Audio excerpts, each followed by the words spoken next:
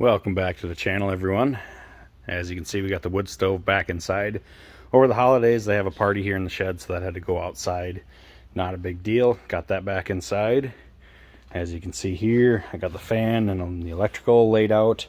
This will be on a thermostat, but just for the time being, I'm just going to wire it to a plug-in with a switch. Main reason, just testing purposes. I can always add that thermostat later on. We need to cover a few things quick before we get into this, though. Everyone keeps thinking this is an exhaust. This is not. This is the clean out. Exhaust hole is right here. We will get that welded on today, so there's no more confusion. A lot of people were thinking that the fire is going to travel from the back and straight up and out. It's not. It has to curve around, come up and back, and then out. So just to clean out. We'll make a cap for that today as well. Another thing we're going to address today is trying to get this door put on. I know some people weren't a fan of the cast iron doors. I've never run one. I've made homemade doors in the past. I wasn't a fan of them. Also have the ash clean out in. There's some snow in there, so it won't close all the way. And then there is a small grate in here. Now, I am not opposed to putting fire brick inside here. I actually do have fire brick from when I was going to build a kiln years ago for smelting aluminum or copper or what have you. One of those projects that just never took off. So I do have fire brick. I just want to run it without and see. Everyone thinks this is going to soot up. I think it's going to run warm enough. It's not going to be an issue. We will find out. So thanks everyone for liking the last video and following along. We're going to jump right back into this, keep going with it. So we're going to start out with this fan. What this is, it's just a takeout from an old furnace. It seemed to be lightly used, didn't really have a whole lot of dirt and that built up in it. A fairly clean unit, and I like the fact that it is the older motor. It's not the newer style motor that needs a circuit board to run it. These just have a simple capacitor, and depending on which speed you want to run is which wires you want to hook up. I'm going to start with it on high just to try that. If we need to bump it down, not a big deal. And that is just black and white. Have just a power supply cord here. And then I'm going to screw this box probably about right in here, or maybe a little over. So let's get after it. Okay, I changed my mind. I don't want it here. Reason being, I don't know how hot the back of that is going to get. I don't think it's going to really be a problem. But then my next thought was move it over here. But then my wires aren't quite long enough, and I'm really bending them, pulling them across everything. I more like it where I have it now. I can bring everything over this way, punch out that top knock out there, and punch out the bottom left over here for the power cord.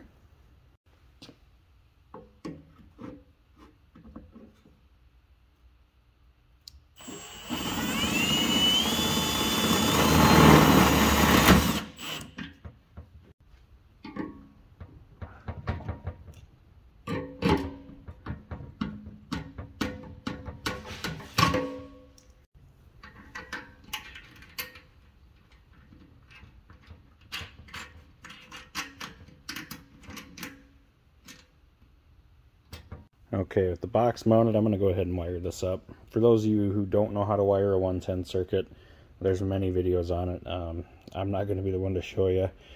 It's fairly simple in my book, but I'm not going to try teaching electrical just in case something happens on your end. So I'll bring you back once I have everything tidied up. Okay, with everything wired up, I'm pretty happy with how it turned out. These are all go nice into there. They're not kinked over themselves. That turned out pretty good. Just make sure it works.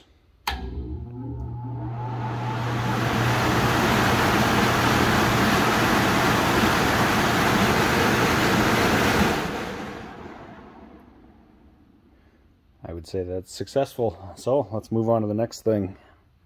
Okay, so I welded a piece of flat strap in the bottom. There's actually two pieces there that create like a pocket. We're gonna go ahead and set the fan in, and then there's two top holes that I'm going to drill for a 1/4 inch bolt, and that's just going to hold the fan in.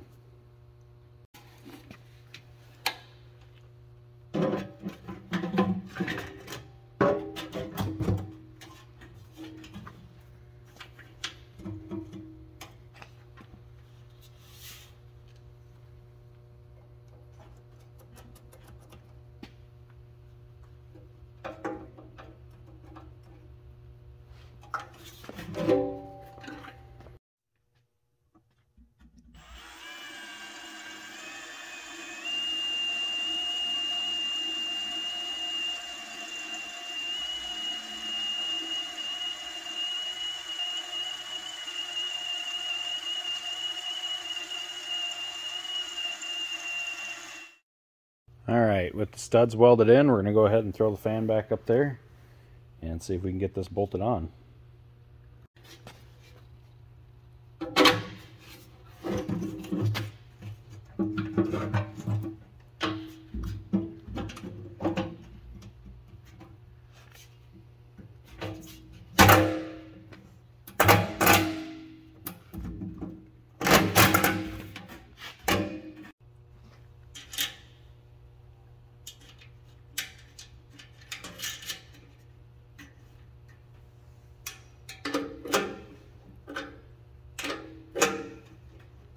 So, moment of truth, we'll see how much air actually comes out of that bottom pipe. As you can see, it's dripping water right now. I'm gonna go flip the fan on, see what happens.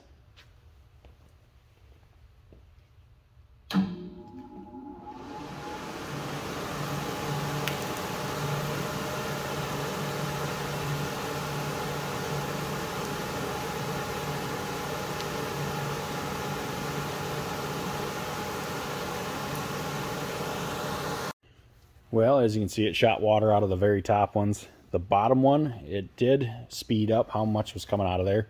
And I did look, it's actually still packed with snow.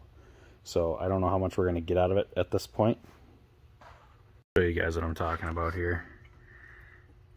That's still got a bunch of snow in it, whereas these pretty much don't. If you look way back there, you can see the fan. In the meantime, not that I want to work in a puddle of water as it's draining on me, but I do want to get that door mounted. So I'm going to go grab the frame and the door, bring that back over here. We'll start drilling holes. Well, I got the door leveled, clamped into place. Pretty happy with where it's at. So I'm going to go ahead and start drilling. There's 12 holes here, 3/4 inch plate. Shouldn't be too bad, but I don't think you guys need to watch me do that. So I'll bring you back when we're all done. Alright, I just finished up tightening all the bolts around the door frame except for this one down here. Reason is this slide here needs to be able to open and shut, that damper. And that will need to be a countersunk screw or bolt. These are all supposed to be countersunk, but the hardware that comes with this door is, in my book, inadequate, so that went right in the garbage, and I just put stainless bolts in. So I'll run to the hardware store later and grab a stainless countersunk bolt that matches the rest of this, and that should be just fine. Let's go ahead and get the door put on it. Okay, with the door on, the next problem we're going to run into is right here. If we can focus on this instead of what's behind us. That is the pin that they send for your hinge.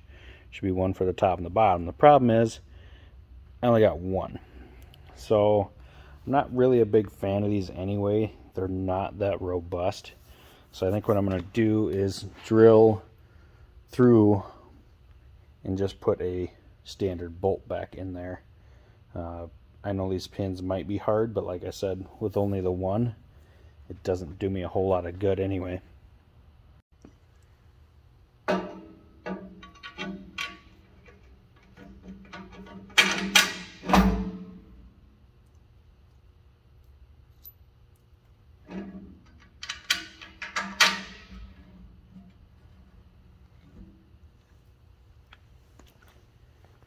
There, I like that a lot better. I think that'll hold up better too. What I'm going to do is I'm going to just snug them up, and I will double nut the bottom of those. That's why they're so long. That way they're not pinching, but they still stay snug. Alrighty, with the door wrapped up, now we need to move on to exhaust to fill this hole up. Back over here on the table that we wired the fan on. So this is my adapter that was cut to fit that 20-inch pipe. This is 8-inch. We're going to step down to 6 because that's what my exhaust is. And we're going to go with a flange because we're going to switch to stainless exhaust actually going up and out of the roof. Two reasons. One, I already have the pipe, and two, I had both a 6-inch steel flange and a 6-inch stainless flange. What I did not have was a 8-to-6 reducer. I had an 8-to-4, so I ended up making this in the lathe. I cut this off, that's why it looks kind of shiny. It should work out just fine for smoke. So I'm going to go ahead and get those 3 pieces welded together, and then while we're at it, I have these. These are going to be lifting eyes that are going to be welded to the top of the stove. I don't really want to lift off of these flanges. I'd rather have something that's a little more dedicated. I know these are plenty heavy, but these, one front and one back, I think will be better than these 2 flanges at 2 different heights trying to pick and set this stove.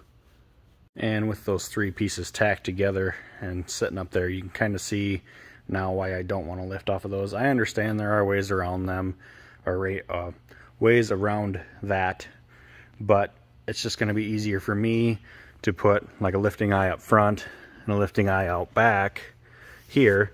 And then if we come over here, I made this forklift boom a while back, and what we can do is there is a hook way out on the end there, and there are holes along the bottom that we can put another hook in, and then I can just run my chains however long they need to be. And the nice advantage of that is this one also pivots. So this is your pivot point, and it can run up and down those slots. What that does is if you get in an area where the forklift mast cannot fit, so like this here, if this gets in the way, well, I can lift up on that jib and be up at an angle and pick higher than that mast can go. And with this wood stove, that could be a problem. This shed, obviously not a big deal, but in mine, I only have 12-foot sidewalls. So we'll see. We should be plenty good, but it's just something I can do quick. It's just going to take a little bit of time to add those on, and shouldn't be a problem. So with everything looking good on the exhaust, I'm going to go ahead and get that welded on, and I'll bring you back. Well, I believe I am done welding today. Got the top on, got the 2 hooks on. The only thing we have left to actually weld on this unit is these pipes yet, and I do have a plan for that. That will happen right before the install, which is supposed to happen this weekend if everything goes according to plan. The exhaust is off getting welded because that is stainless, and I don't have anything set up for stainless. So once that comes back, we should be able to put this in. But we have one last thing to do here today, and that is to cap this and hopefully drive home the point that that is strictly a clean out. So let's go over to the lathe and we'll start making a cap. Well, I think I can honestly say this is the biggest, I shouldn't say biggest, heaviest piece I've had in the lathe since I've owned it. There's quite a bit of meat in here. So this is a cap for a pipe flange. The problem is it is the wrong size. It is too big, so we're going to machine down the OD and then machine a step back into it so it sits down in like it's supposed to. I have had rims in here before, but yes, nothing quite of this mass. Those aluminum rims kind of look quite small in comparison to this. So this is definitely a first. I've never had to turn my compound backwards. I mean, I have for angles and stuff before, but never to get enough clearance for the swing that I am trying to do. But now that we have everything kind of where we need to be, I'm right at the end of my travel, so you can see the kind of clearance I have. Probably about, oh, there's a good 16th there. We're good.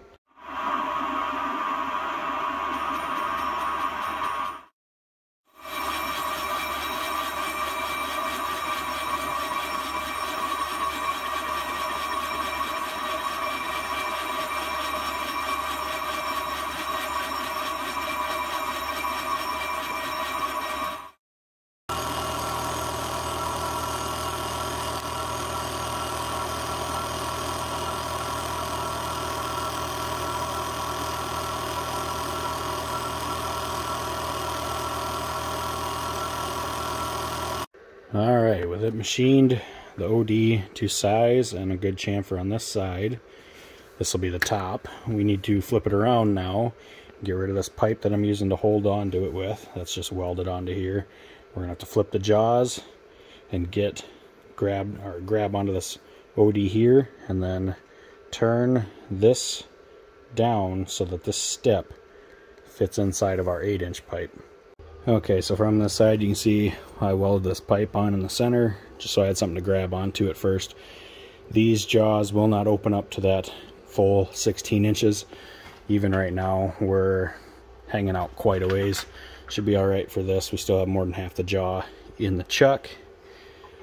But this is that step right here that I need to move in. So we're going to delete that, move that step, and this is done.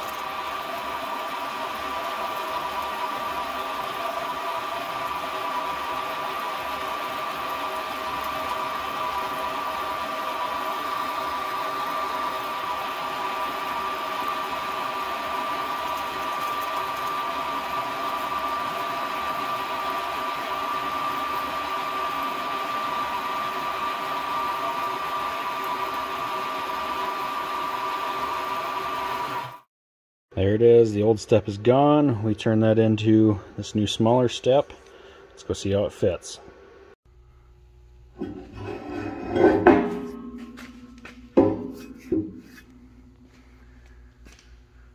There it is, guys.